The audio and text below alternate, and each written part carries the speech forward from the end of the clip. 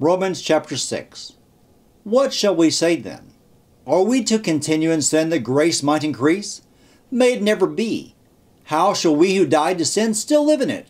Or do you not know that all of us who have been baptized into Christ Jesus have been baptized into his death? Therefore we have been buried with him through baptism into death, in order that as Christ was raised from the dead through the glory of the Father, so we too might walk in newness of life.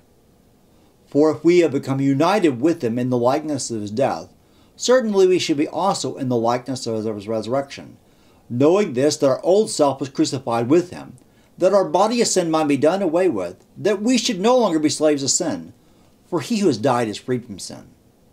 Now if we have died with Christ, we believe that we shall also live with him, knowing this, that Christ, having been raised from the dead, is never to die again.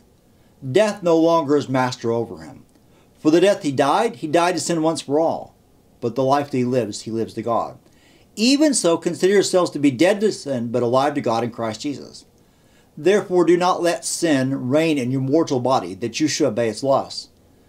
And do not go on presenting the members of your body to sin as instruments of righteousness, but present yourselves to God as those alive from the dead, and your members as instruments of righteousness of God. For sin shall not be master over you, for you are not under law, but under grace. What then? Shall we sin because we are not under law, but under grace? May it never be.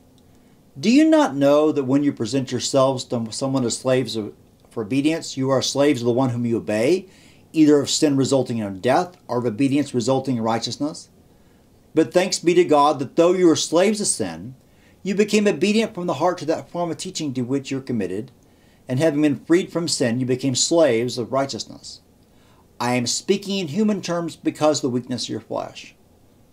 For just as you presented your members as slaves to impurity and to lawlessness, resulting in further lawlessness, so now present your members as slaves to righteousness, resulting in sanctification. For when you were slaves of sin, you were free in regard to righteousness. Therefore, what benefit were you then deriving of those things of which you are now ashamed? For the outcome of those things is death. But now, having been freed from sin and enslaved to God, you derive your benefit resulting in sanctification, and the outcome, eternal life. For the wages of sin is death, but the free gift of God is eternal life in Christ Jesus our Lord.